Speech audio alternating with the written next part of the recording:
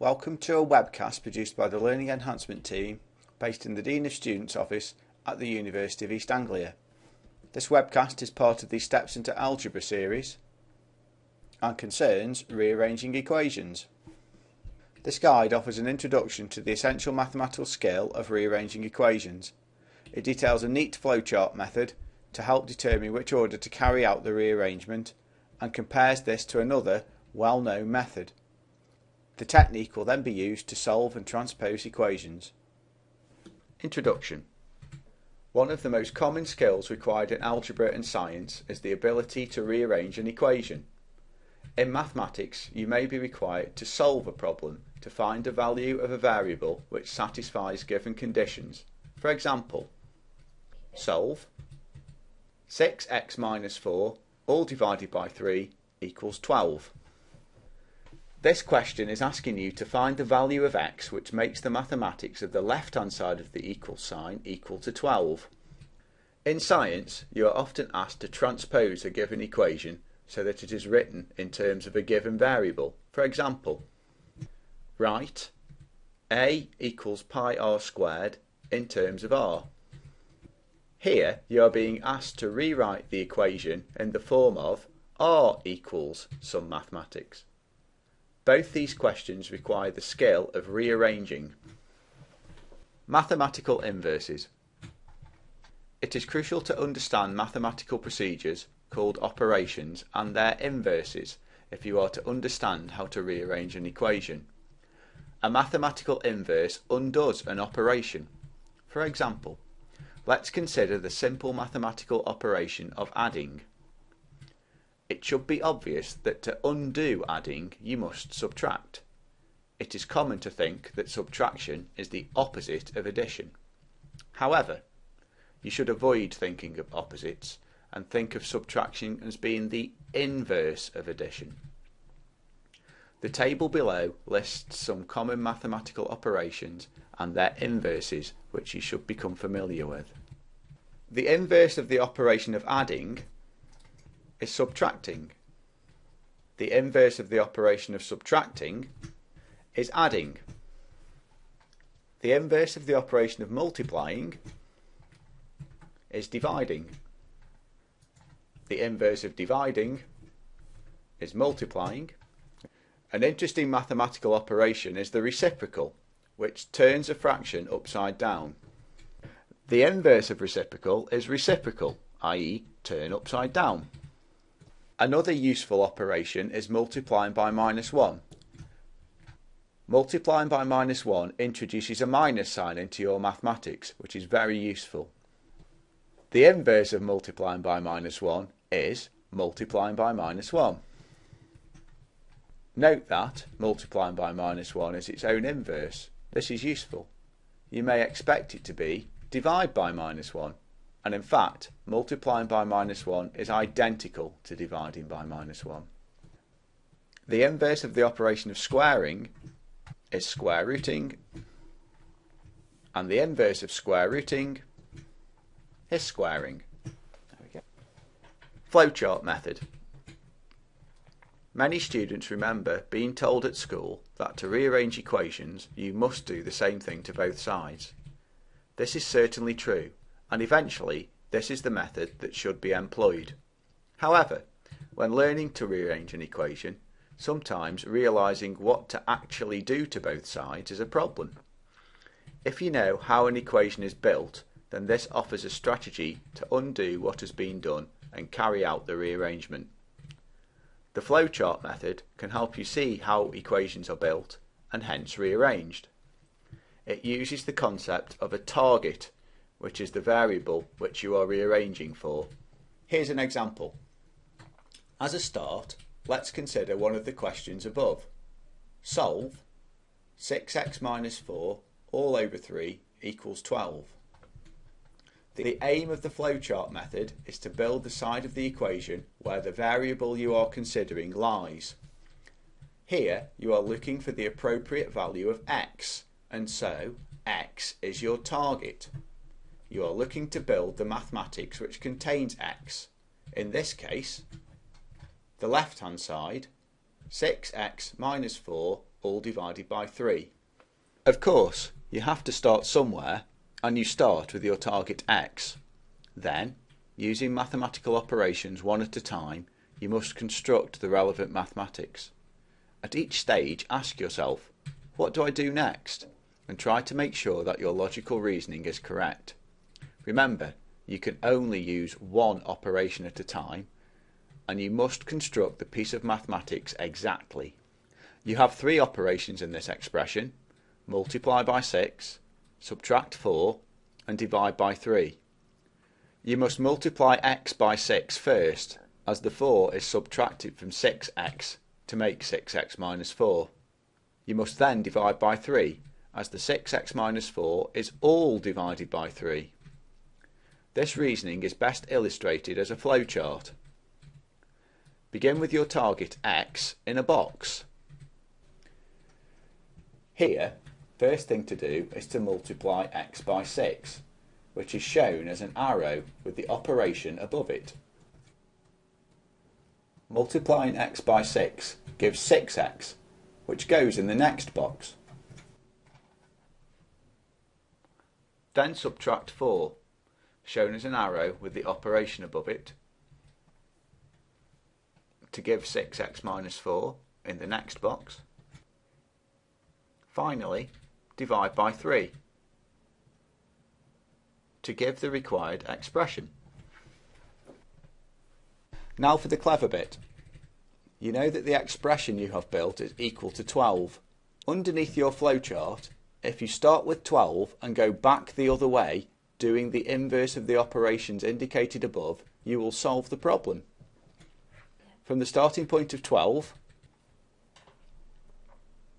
multiply by 3, because multiplying is the inverse of dividing.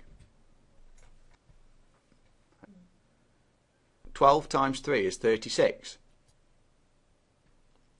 Then add 4, as adding is the inverse of subtracting.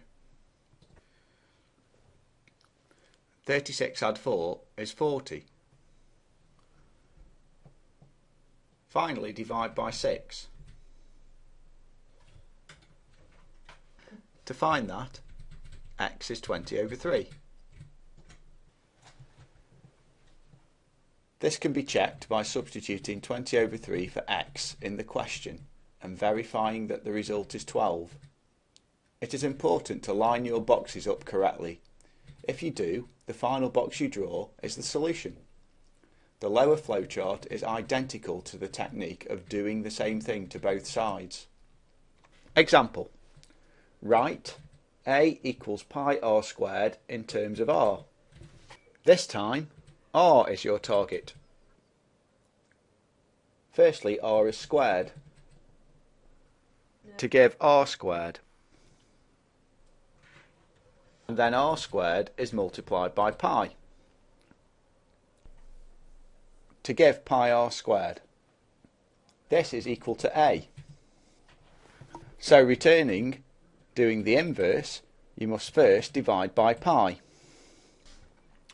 to give a divided by pi, and then take the square root. This tells you that r equals the square root of a divided by pi. Reciprocals.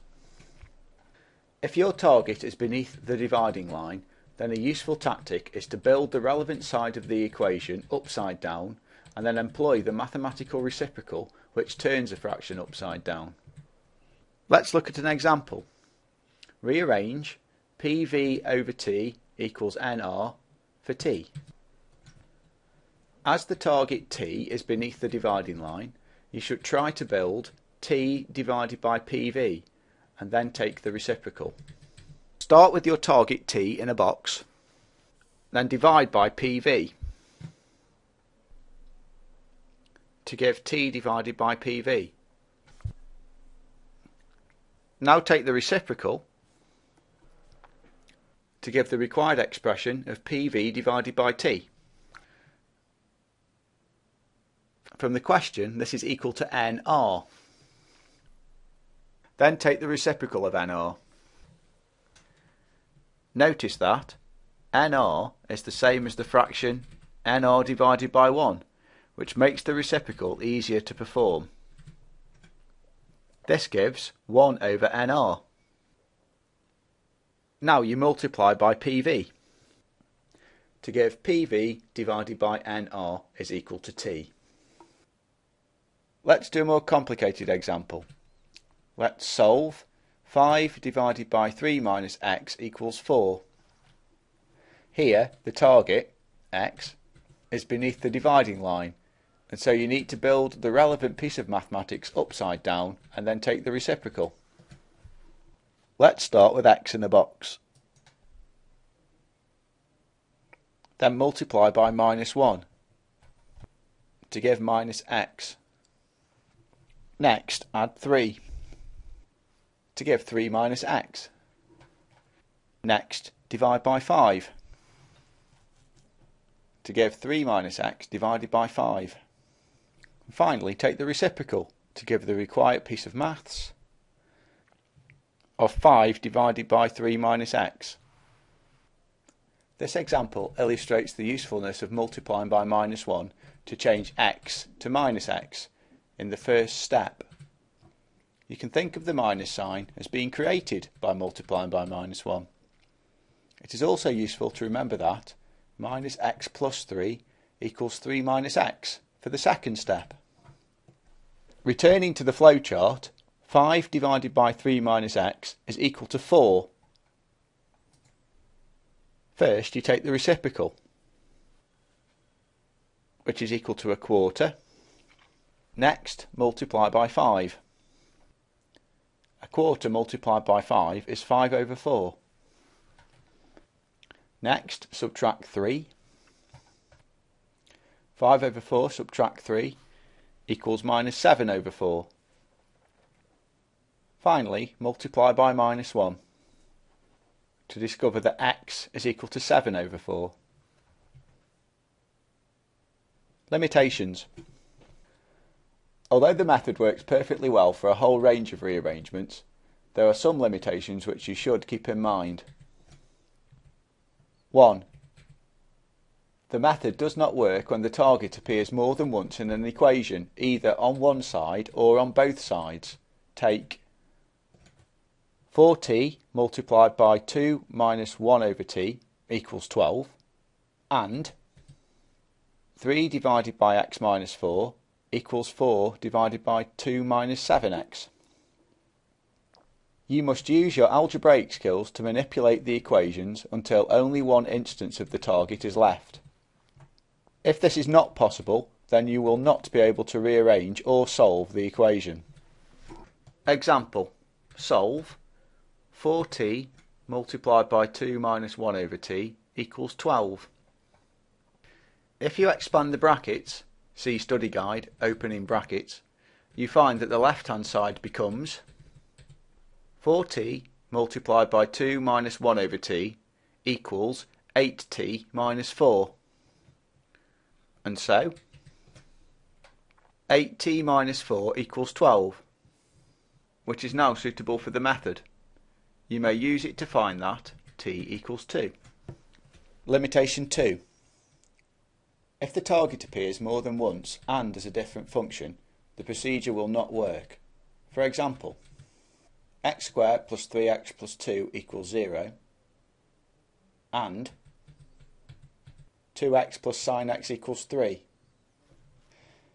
In the first case, x is both squared and multiplied by 3, and so you have no concrete starting point for the flowchart. Indeed, this equation can be solved by factorisation.